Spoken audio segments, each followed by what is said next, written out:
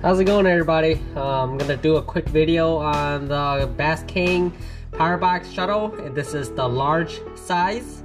I picked this up for Khang, and as you can see here, it has the black and green color scheme, which in my opinion, is pretty nice. Just moving on to some of the features. You have a power switch here, voltmeter. This is for like a DC charger. I probably won't use this as I don't have anything I can plug into here, but for the USB, there's two USBs here. You can charge your phone, charge your Gopros or whatnot. And right now I am using my GoPro Hero 9. This is the first video with the Hero 9, so happy to show you guys that. One of the things I added on here was a transducer arm. This arm is from Markham. I do have the transducer stopper from Markham, so I decided to just bolt this on. Gonna take out the cover for a little bit. Moving on to the side here, you see I have a tackle box holder. This one is made specifically for the Gamakatsu tackle box. Everything here is just bolted on. The large power box or just the regular shuttle does have bigger arms and wider arms. A lot of holes. You can customize whatever you want to do with it.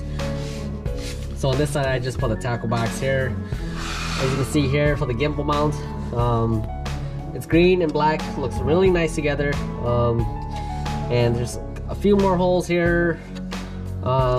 He did a great job on these shuttles. I took my regular BK shuttle out with my 28 this past weekend, and it withstand the cold, and it was lightweight and it was just perfect.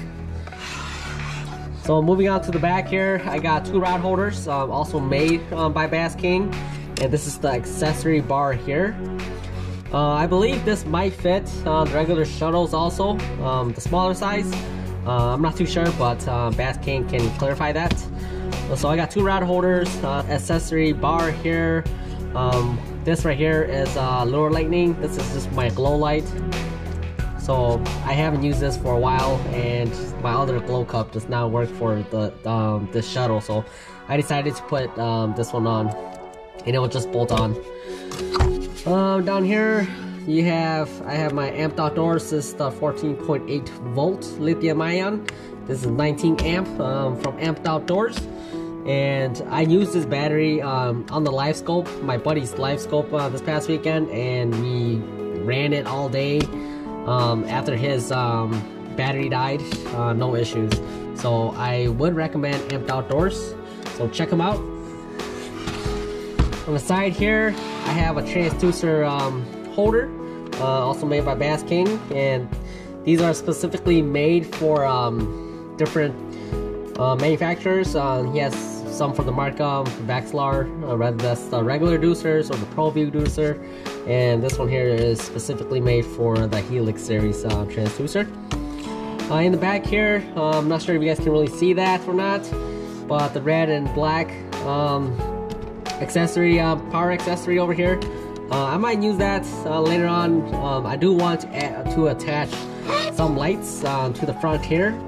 I've seen DTF Fish Wisconsin, he put a light here, so I might put a light on here. I'm not too sure yet, but I do want to use those power accessories ports in the back for something.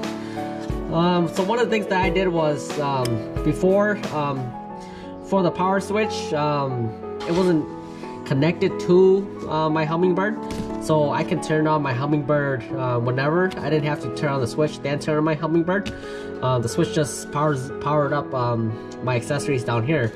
But what I did was I rewired it. As you can see here, if I turn the switch off, I'm gonna press my Helix 7 power button. It's not gonna turn on.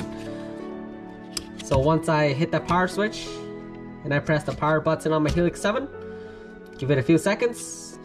So if you guys go with the Helix 7, just remember that I recommend that you guys turn on and off your Helix 7 with the power button on your Helix 7 instead of just turning off the switch. It might cause a short.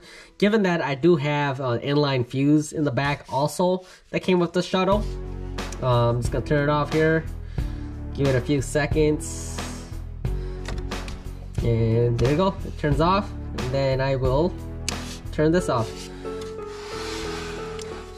If you guys have any questions about the Shuttle, I've had a lot of guys message me and just ask me questions, and a lot of times I will direct them to Bass King if I do not know the answer. So I have the power Shuttle here. Let me put my cover back on.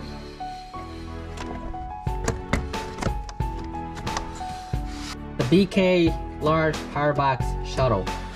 I did just sell my Markham Lithium Shuttle today also, so this one replaced the Markham Lithium Shuttle.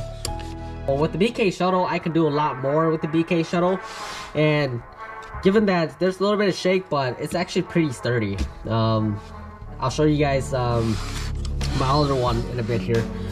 So yeah, you guys have any questions about the BK large Powerbox Shuttle, just give me a message and I will get back to you guys.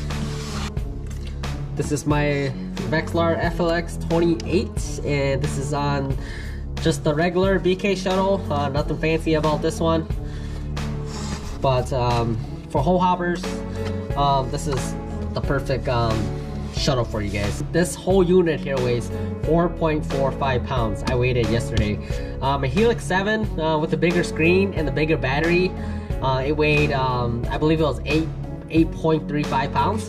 So it's not too bad. I'm gonna use this for hole hopping, and the other one for more so when I'm sitting in the pop-up on those cold days.